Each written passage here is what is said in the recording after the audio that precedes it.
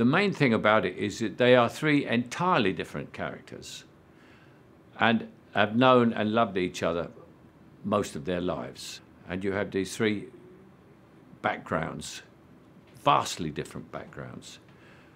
And yet these three men are the closest three friends you've ever seen in your life. The difference in the depth of each character that he plays is it's quite a surprise. And the depth of his emotion is incredible. It's wonderful. But then again, he can get laughs and do laughs. We were at dinner last night and he was doing jokes which are so funny. Most dramatic actors are comedians at heart. We're all trying to get a laugh.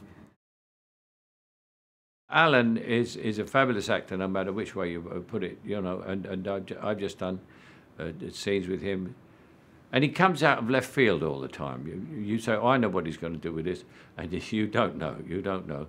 And whatever he does that is out of left field is better than what you thought it was going to be. So that's terribly important. And he's a lovely. Both of them, both Morgan and Alan, are wonderful people to work with. Absolutely relaxed, friendly, kind, nice. No temperament, none of this diva stuff, you know. So it's been such a pleasure to work with him. Zach Braff is a complete surprise because he came out of nowhere. I knew him as an actor. And then they said, Zach Braff. I said, well, he's an actor. And they said, no, he's a director now. And then I ran 2 films that he made. I was very impressed.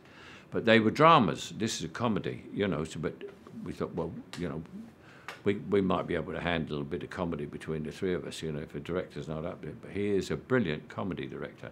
How and why he is, I don't know, but he just understands comedy, and he's very good. And he's been the biggest surprise for me on the picture, because he's wonderful. That's one of my favourite scenes, because I steal a little old lady's carriage with a shopping basket on the front, and then I force Morgan to sit on the shopping basket on the front, and we try to get away from the security, but we get stopped by crashing into a bus.